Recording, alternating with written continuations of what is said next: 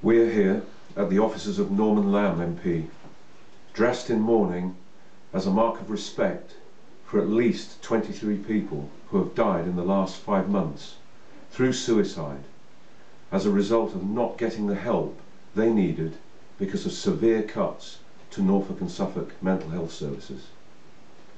These tragic deaths are directly or indirectly the result of cuts ordered by this coalition government, which knows the price of everything and the value of nothing, where everything and everyone is traded while the vulnerable are left to die. Norman Lamb spins the cuts as institutional bias against mental health services in the NHS, but he is second in command at the Department of Health, and he is the Minister with mental health services in his job description. Norman Lamb is responsible for these cuts. He is responsible for this tragic and unnecessary loss of life.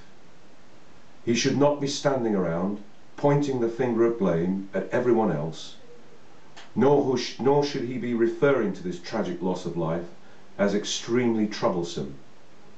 He should be examining his conscience. He should certainly at least say sorry. Many cannot understand why he's still in office at all.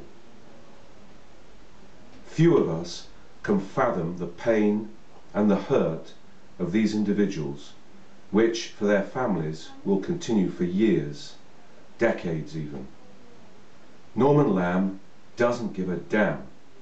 He, like his millionaire master, Jeremy Hunt, and in turn his millionaire masters, George Osborne and David Cameron, believe the weak should go to the wall.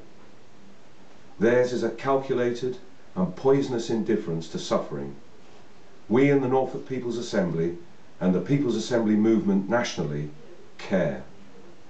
And we intend to get rid of this government of cuts and privatisations, because their cuts are hurting hundreds of thousands of us in Norfolk, millions right across Britain, and now people are dying. And we put on notice any future Labour or coalition government that continues with cuts and privatisations. We will oppose you too.